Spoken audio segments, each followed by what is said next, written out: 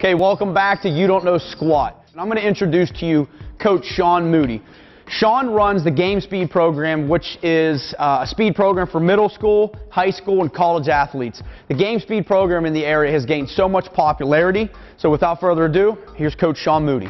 Today we're going to introduce you to the linear lateral drill that we utilize with multi-sport athletes that find themselves in positions where they have to transition from a linear sprint movement to a lateral position and back during the course of their game.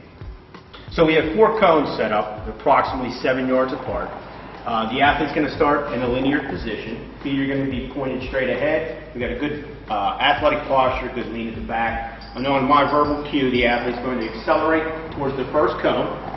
And the objective here is so that the athlete understands how to transition from a linear progression into a lateral position on the field of play. Ideally, they want to make sure that their hips stay, they got a good center of gravity and a good base, with having to avoid crossing over their feet. So they have to be able to understand how to transition with that lead foot and kind of put themselves in a low athletic lateral position, and then again being able to gather their feet to transition again into a linear sprint. So it's very realistic, corresponds well to multiple sports and a lot of the athletes that we train here at GameSpeed.